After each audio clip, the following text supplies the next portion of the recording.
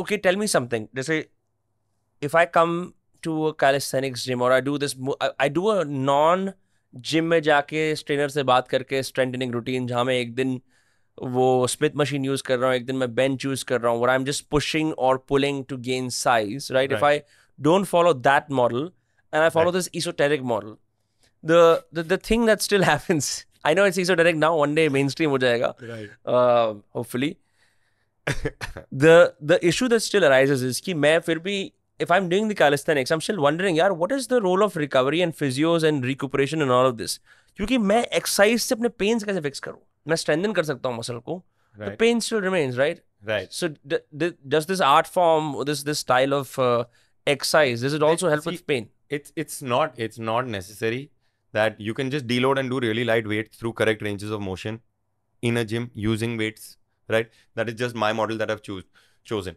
Even as you can see that when I train people, it's hybrid calisthenics. So it's a purist nahi. In fact, I think that the purist is a foolish man. Okay. I've learned as much as I have in a short span of time because I have taken little bit from here, little bit from there, little bit from everything, and been like, this works where there's smoke, there's fire, right? So if there's someone following this, let me see what it is about this thing. Let me see what it is, in which I've kind of taken what, as I will continue to learn and adapt through time. But I think there's something beautiful about being able to move your body through space and just being able to gain a certain amount of mastery of this in itself. But there's no hard and fast thing that you cannot do it in a gym. Yeah. You can go to a gym, but do it with the correct intent and approach, with a good trainer, which I believe that anyone beginning training should not just go to a gym and they need to understand it from the ground up so that they're doing it, and there are professionals for a reason, and you have to spend that time to study it and understand what is going on and why you're doing it so as to not do it wrong. Yeah, I also think कि आप जब कभी भी किसी भी fitness or anything that you train in, it's very important to absolutely trust the expert, but to completely lose your agency over your own body कि ये कराएगा. No, that's completely, no, there are many people like this, no, कि ये अरे तू करा दे यार, तू देख ले. In fact, even I approach it as a teacher. That's my approach. Like, I want, if anyone I'm training or anyone I'm training with, I like to believe that within 3 months to 6 months, you should at least know enough from me to be able to do this on your own. I am trying to, you know what I mean? Let's understand this together, your body together, and so that you have the tools to know how Vinamra needs to move. Right. Without me in the room, ideally. Right? So, but there are, surprisingly, in fact, I was blown by, sometimes I'm trying to explain this to people, ki like, bhai, you should not need me to be there, or like, if you're working out in a hotel gym, if you're traveling or whatever, I'm trying to give you the tools. Why do you not want them? But there are some people that are like, nahi bhai, mujhe bas batao. You just tell me what to do and I'll do it, and I'm here for my 1 hour and I'm going to go. And I think they don't realize how much that is not serving them, because there's either an injury pending, or you'll be hitting the wrong muscle when you're doing it. Or I think it's important for just as much as anything that we think is important to learn your own body. At least it's the baseline stuff about it. To be able to move it correctly, to understand, oh, these are my injuries, these are my predispositions, I need to watch for this in my body. I think that is very important. That's why I like to consider myself a coach or a teacher more than a trainer. Because I don't want to just count your reps. I want to teach you how to not need me. Correct. Ideally, if I'm doing what I'm doing well, within 3 months to 6 months, I should be able to teach you how to not need me. Sure, then if you want to hone your skill set, if you want to learn that further, and if you're having a blast, let's hang out. Magar, I'm not doing my job well if you don't know how to do this without me. Correct. Yeah, I remember when I was completely massively unfit in the lockdown, मैंने अपनी body की agency छोड़ दी थी. Body एकदम स्लगिशली होती थी.